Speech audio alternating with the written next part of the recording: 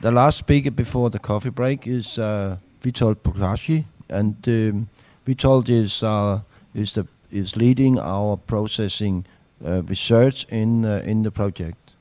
So, please, Witold. Mrs. and Mr. Chairman, ladies and gentlemen, I have a pleasure to tell you something about improved processes. Of course, I have to start from megatrends which are on the market, and these are health, convenience, and pleasure. If it concerns health, there is going to be revolution because the Commission is preparing health claims procedure. It's not. It will be allowed to use only officially approved claims. At the moment, we have everything. Oh, something very, very natural, something extremely healthy, something giving wellness, etc., etc. So now it's absolutely free. Whatever you say, it's accepted. But in the future, it will change. Of course, the health claims will be limited to proved scientifically already things. And for instance, already approved are claims concerning minerals, vitamins, some other components, but not, for instance, concerning phenolics. So more evidence of more research is needed to prove that something may be claimed as healthy ingredient. Then we have convenience, time factor. I remember a poster from Holland, a lady driving a bicycle and drinking something, eating, you know, because it's time pressure, simply. So in such a case, we should look, if we produce new products, we should observe this requirement.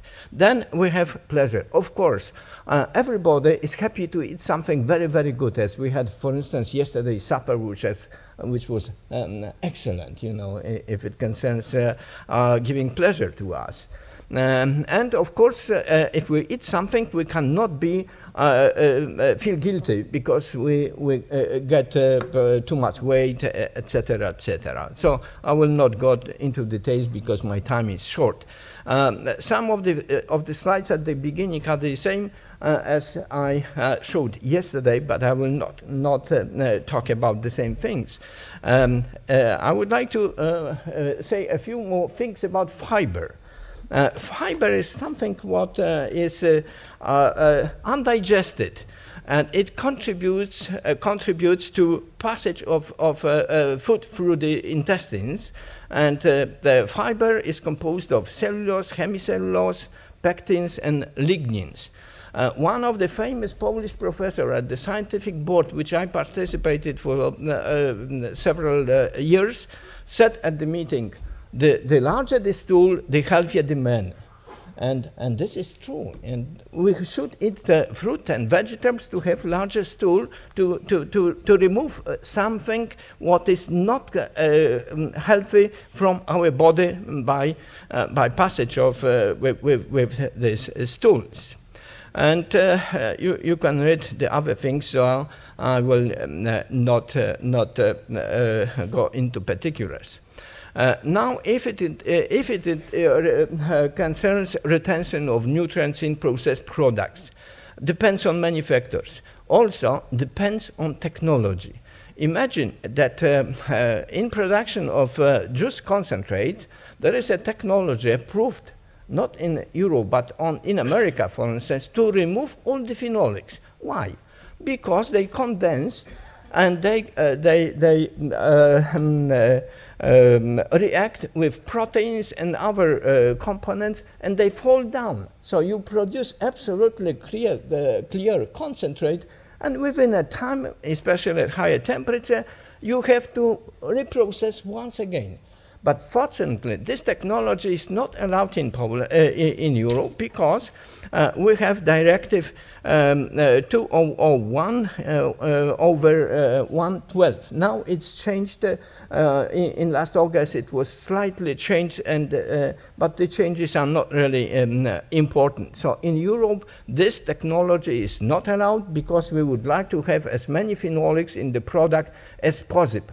although during clarification we removed a lot of them to make the product more stable anyhow. So as you can see, the stability of nutrient is important, and if it concerns juices, one more information, that there was a technology proposed by a prominent professor from Germany to remove phenolics by oxidation of everything and then clarification. It was reported at huge congress in Hungary years ago, and of course it was not accepted. But scientists have brilliant ideas which sometimes do not lead to anything. Now some new things. You see, this is a new thing which I would like to mention, plus these two which were yesterday presented. We are studying other processes, minimally processed fruit, process of clouded juice production, dehydration in solution. These two inside were already discussed yesterday, and they will not be presented today. Enrichment in specific components, maybe a few words about it. Now I would like to pay attention of our professionals, what we worked on: peaches, pineapples, apples, ready desserts, purees, apple, etc., etc. So you are welcome to look at the ISAFRUIT page and find what is interesting to you and contact us, so we can be helpful if you are interested in some things. Now, only the new things, and here is information about how pressure processing. Our partners from IRTA in Spain are working on it. They have both laboratory instrumentation for pressure processing and laboratory. Sorry, laboratory is in Ireland, and both our groups are cooperating very strongly, and industrial is in IRTA. So pressures are used between 1,000 atmospheres to 8,000 atmosphere. Huge pressures. In megapascals, it's 100 to 800. Temperatures 0 to 100. If you are using high temperatures, you of course lose some compounds, you stimulate reactions, etc., and it's not recommended. In our case, we are using temperatures which are close to room temperature.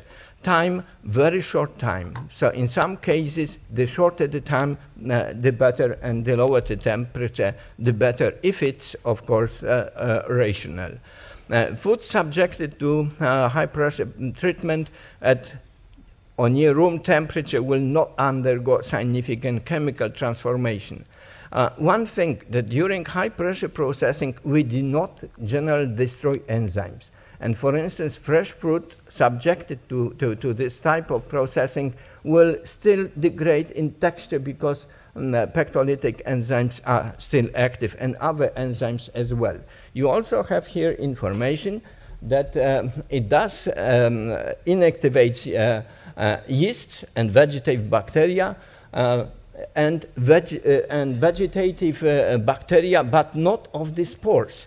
So, in fact, this high pressure processing may be very good for products which pH is below 4.5. It means that this is a barrier for development of spores of bacteria, Clostridium botulinum, the most dangerous for humans. And for fruits, it's also, this technology may be used. It's being used for juices commercially already.